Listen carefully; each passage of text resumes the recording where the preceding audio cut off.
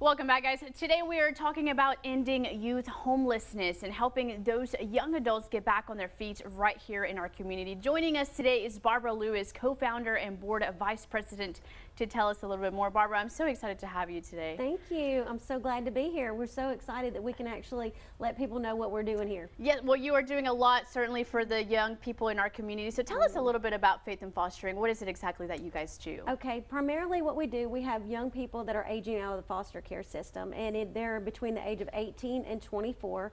And we found that there's a gap in helping them and assisting them. I have two boys of my own, and they are grown, but at 18, I couldn't imagine them stepping out and saying, okay, you figure this out. Yep. So that's what a lot of young people are facing every single day.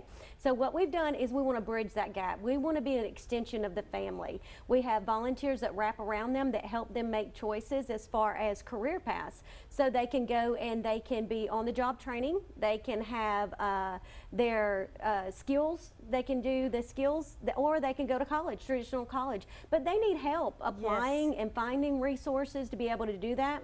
So that's what we're here to do. Absolutely. And something really powerful, Barbara, that you said is you help your kids, but these young adults, 18 to 24, some have no one. They don't have parents to look out for them, to help them kind of through life. Yes, that's exactly what we found. And so many of them have the gifts and the abilities to do something amazing, but they don't have the resources and the people to help them. Every one of us have gotten where we've gotten because somebody helped us get here. Yes. So that's what we want to do. And one other thing that we do, the module that's so important, is we give them housing.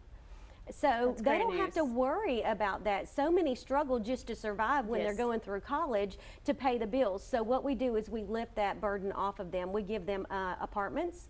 They are paid for, and they have food and different things, just the essentials that we take for granted every single day that we get. Well, we provide that for them so that they can focus on their future and they can live that life of independence successfully, and they will be able to provide for their future families. Yes, Barbara, what a great program, and taking care of those basic needs. Then they can go on to do the rest of the things where it's going back to college, getting a job, getting a vocational career, just so many options. But if you don't take care of those basic needs, it's very tough for them to do so. Yes, exactly. We found that they end up just trying to survive, and a lot of lost potential because they never had the opportunity to go to school.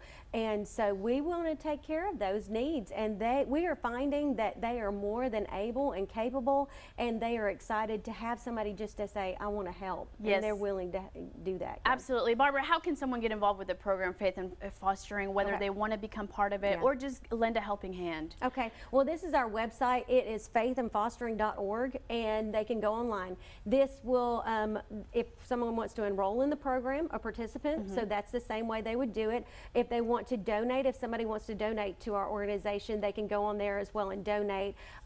We are taking monetary donations, and then the other thing is volunteering. We need people that will wrap around these young people, and so you can also sign up to donate as well, and it's faithandfostering.org. There you go. Thank you so much, Barbara, for being with us today. You are certainly doing something so powerful in our community. Guys, you can go to faithandfostering.org to make sure that if you know someone that might benefit for this program, or you want to lend a helping hand, you can definitely do it. Thank you again, Barbara. Thank you so much for having us. All right, guys, stay with us. We found a hidden gem full of natural foods and products for your health and the family and your family. I'm taking you there after the break. We'll be right back.